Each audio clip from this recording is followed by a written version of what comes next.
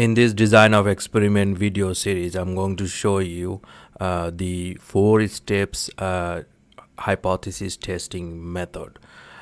In this 4-step hypothesis testing method is basically I use this system to test the hypothesis.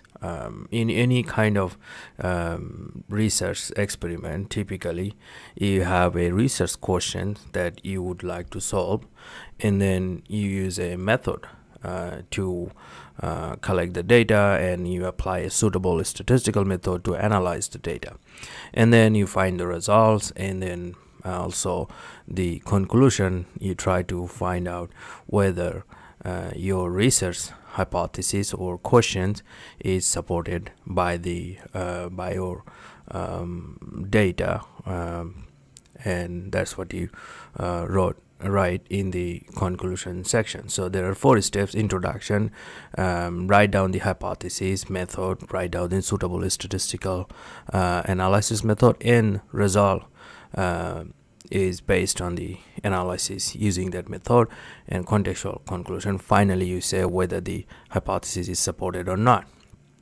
So to do that, I'm going to start with a simple experiment. Let's say that we want to test the height of US male population, and we collected this data from see how many, start from 2 and then 42. So we collected let's make it 40. Let's make it a little bit easier. So we collected data from this 40 male person born in the United States, and see try to measure their height. So we found that 72 inches, 69 inches. So these are the height measured from the US male. Now, so the research question or hypothesis, the step number 1 in the 4-step method of hypothesis testing, step number 1 is the introduction. So write down the hypothesis or the research question.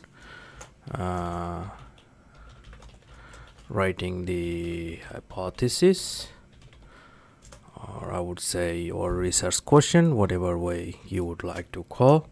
Now, hypothesis has 2 parts. One is the null hypothesis, which is expressed using a subscript 0. Null means nothing.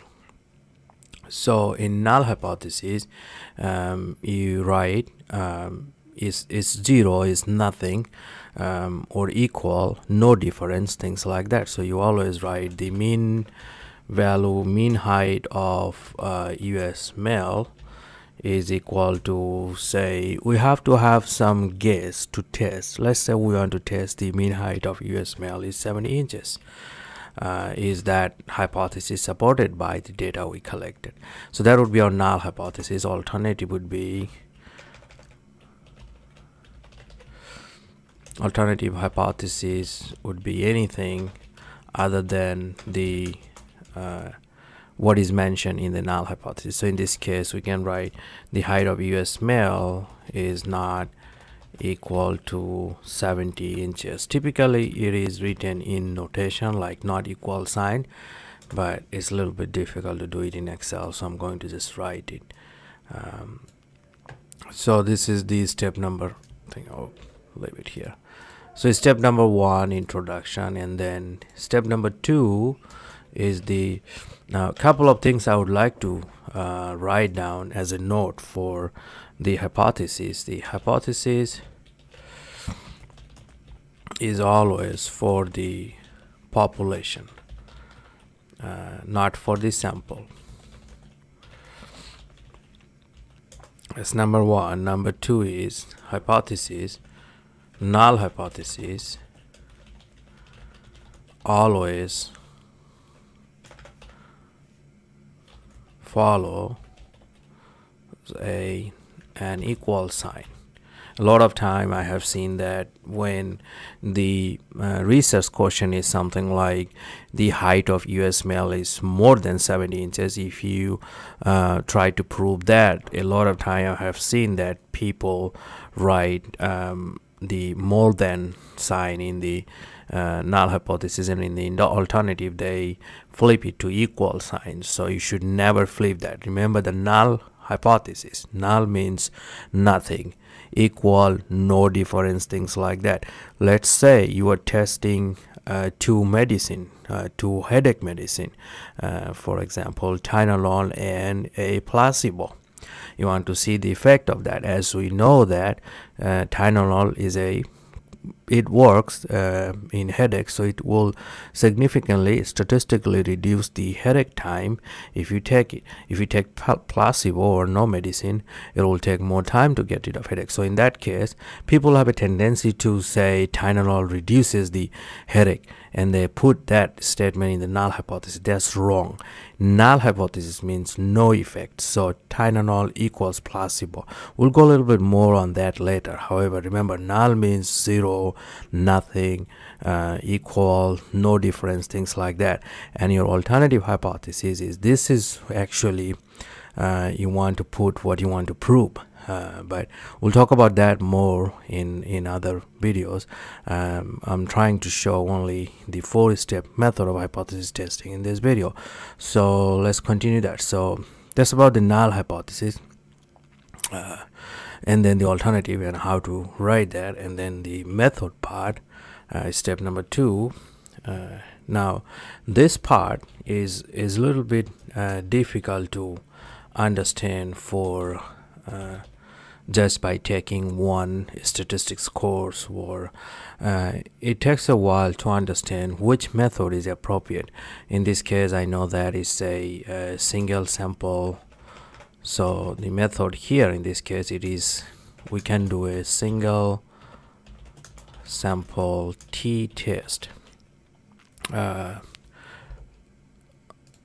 It is not that easy to determine what is the most suitable method. I would suggest, like, choosing any method, you should consult any statistician for that, for your data. In fact, before you collect any data, you should talk about the method first, because sometimes the data is already messed up. We cannot analyze it because it was not collected properly. It's too late to fix.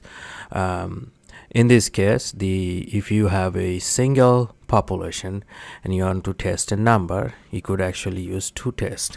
One is t-test, one is z-test. However, a t-test and z-test, they almost kind of same, and you could use in any situation t-test. Theoretically, maybe there will be argument, but in practically there will be no difference between z-test and t-test. So let's use this t-test and find out the probability value. So for the t-test, I'm going to copy the formula for t-test here. This is the formula for single sample t-test. So what we need, I should in fact write this way. Let me fix the formula for t-test. Should be actually df. Let's copy the more appropriate formula. So since instead of just t, I would like to write tdf. Excuse me, got a little bit cold this morning, sorry about that. Now to get the value from t-test, we need x bar. We can calculate that from the data. We can type average. Let me do it in caps lock. Average, and then you can simply select that column. It will calculate the average for you, and then we need a standard deviation. S, small s, that is equal stdev dot s. That will give you the average from the sample. Select that entire column, hit OK, and then the sample size n, that would be equal count. You can use the count function to do that. Simply click on A. That will count only the cells where you have numeric values, so it will ignore this and also all the empty cells after that. So you got that. Now degrees of freedom is basically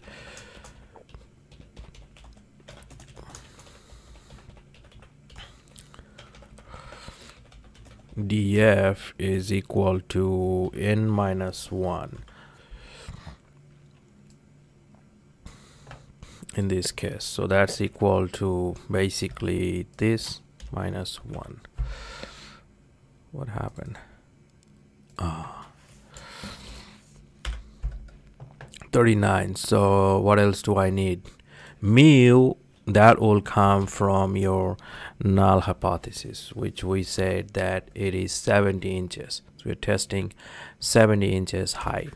So let's calculate the t value or t statistics. TDF equals, so just write down that formula. So x minus oops, that would be equal to parenthesis x minus mu, close the parenthesis, divide by sqrt s square divide by n sample size, close the parenthesis,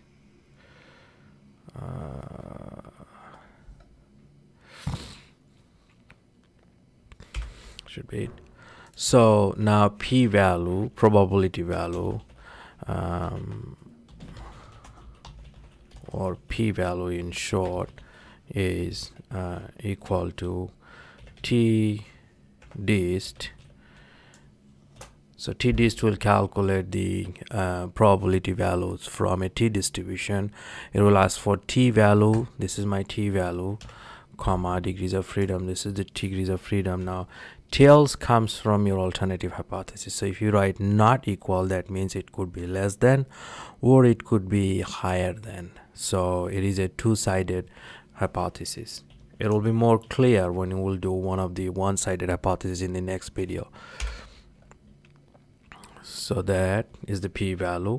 So we got the probability. Now this probability, you could watch the video of my p-value explanation. This probability is basically the probability of the null hypothesis to happen. Now result, step number 3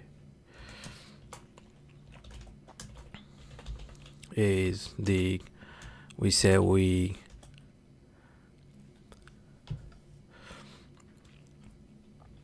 accept the null hypothesis because the p-value 0.711 is larger than the level of significance, which is 0.05. Watch the video on the p-value and level of significance explanation. Now some of the theoretical statistician will say we shouldn't use the word except, but for us engineer, all we need to know whether this height is 70 or not, so it's okay. Was that video where I explained whether you should use except, reject, things like that, what language should you use, but in this case just use whatever is easy for us. And then step number 4 is the contextual conclusion.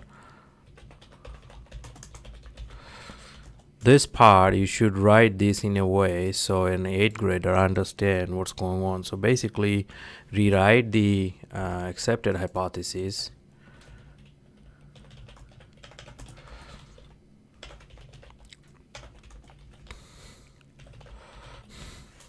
so you can say yes, statistically the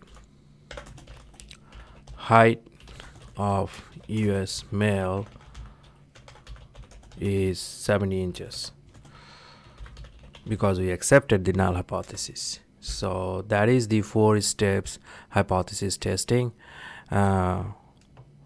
We'll do some more of these in next videos.